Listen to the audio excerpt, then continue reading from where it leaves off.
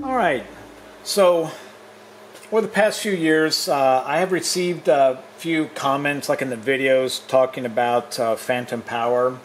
So to start off with, especially maybe consoles probably made in the last 10 years, 10, 15 years, all of them pretty much have phantom power available on them. How the phantom power is distributed is not usually the same between consoles. So for example, in this one here, there's no switches to turn phantom power on or off. There's just one button. That turns on phantom power to all these XLR inputs, and then one button, it goes off. Okay, then we compare that with other consoles where we can turn on phantom power individually on whatever channel it's needed. Okay, some consoles would have banks that you can turn on and off. The Yamaha MG series that we had was a 24-channel console.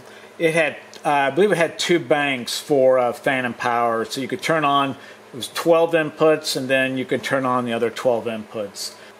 Okay, phantom power is around 48 volts. It's not an exact thing. And in our example here, I'm going to use this.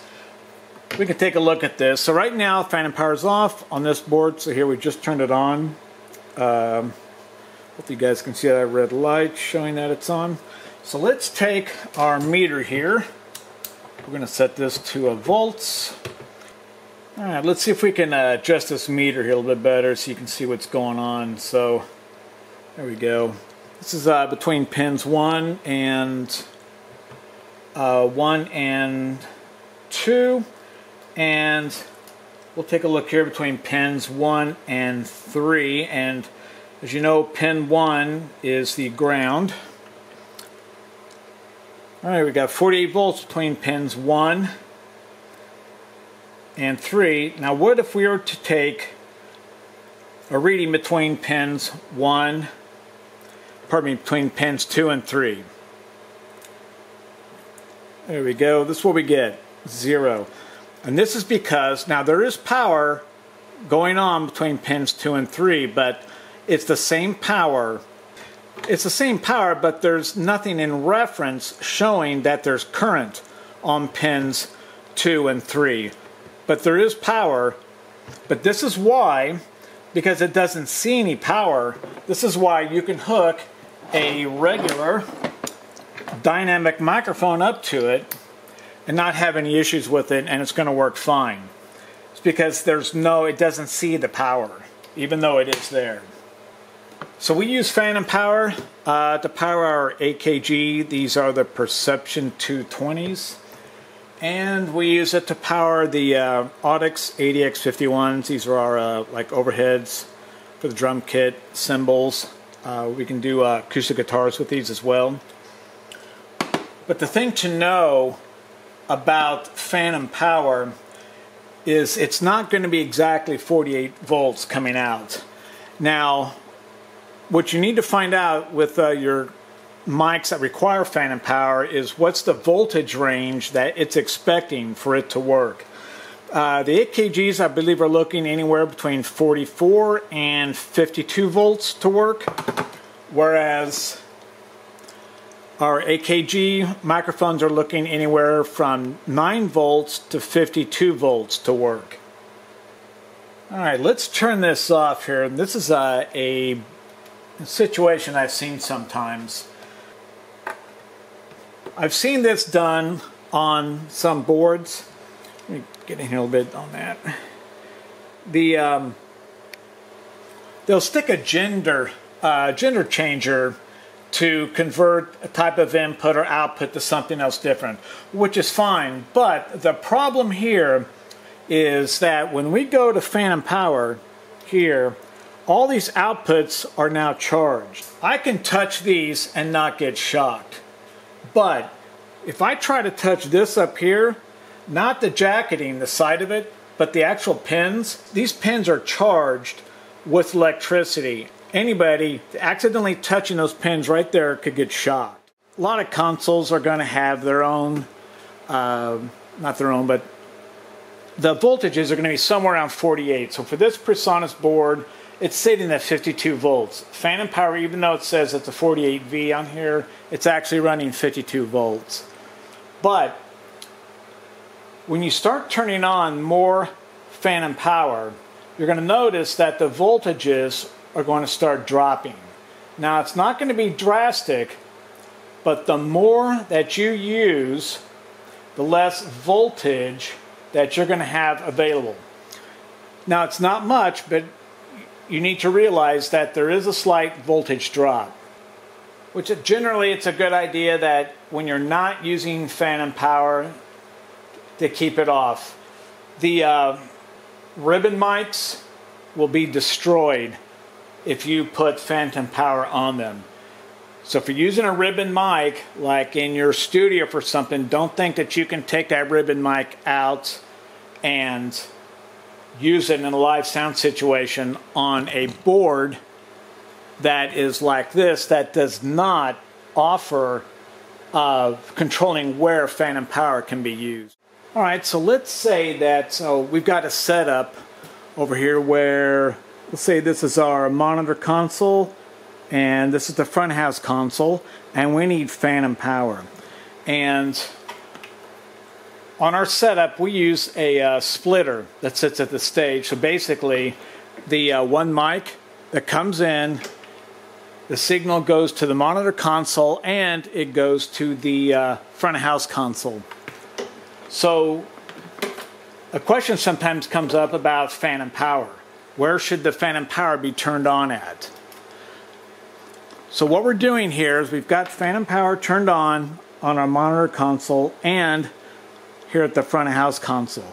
So let's check the voltage at this line here.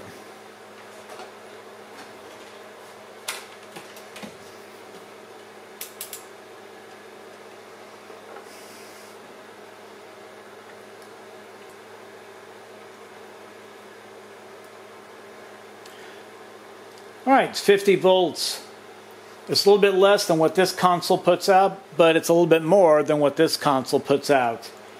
So there's no issues with this whatsoever. This has never been an issue, and this is how larger shows, if we're running separate monitor front of house. Let's just unplug this side here. Goes right back up to 52 where it is. So there's never really much of any issues running phantom power between a monitor and a front of house console. But I will say this, that when we run our system, we run phantom power. We just choose to use the monitor console to provide the power to all the microphones. So there's no sense in running phantom power on both consoles, especially if you don't need to.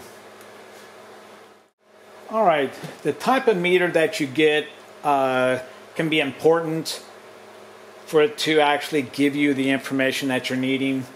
And so I'm going to show you something here really quick that was an issue with the meters that we have. Let's take a look here.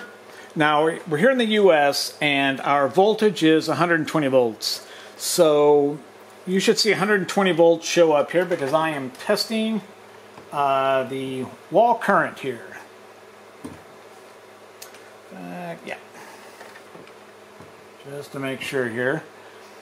Okay, 123 volts. All right. Now, let's take a look at this one over here. All right, same thing. All right, let's take a look at the phantom power. You should see it here. I'm going to move this over to volts DC. And just like you've seen before, okay, we got 53 volts here. All right.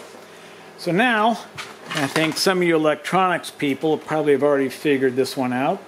Let's take a look at the DC voltages using this meter here. Bear with me just for a moment. All right, this is the same cord, same input, and we got 18 volts. This one was showing 52, this one's showing 18. So anyway, this took me a little while sort of to figure out, but what I ended up having to do was contact my colleagues, if you will, in the audio industry and says, what's going on? Because this 1 meter is only showing 18 volts. Well, right on the meter here, this is a low impedance meter.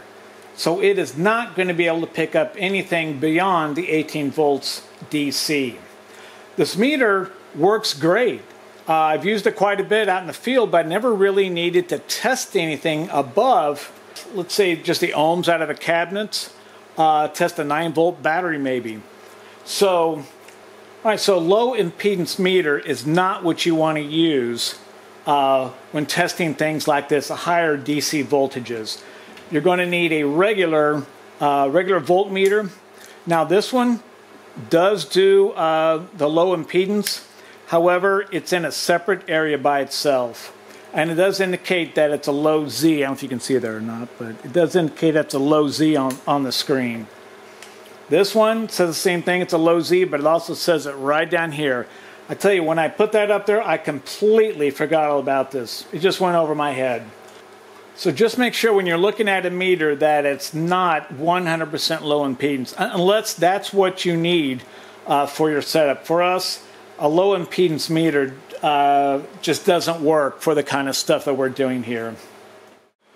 All right, so let's see if there's a difference between the amount of voltage that it shows here locally on the board versus going through. This is 150 feet right here, and we're using channel 21 here. It's going through the 150-foot snake that we have, and it's coming out. I've got a pigtail on here. It's coming out this point right here. So let's take a look at this. All right, we're going to turn phantom power on.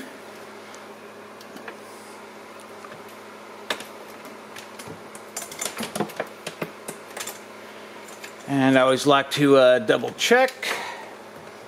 So we're going to be looking at pins. Do pin 2 and 1 here on this one.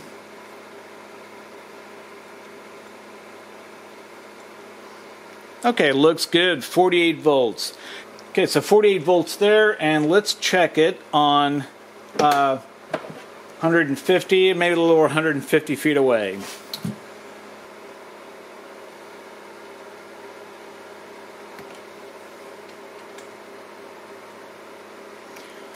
All right, well, as you can tell, there's absolutely no drop in voltage.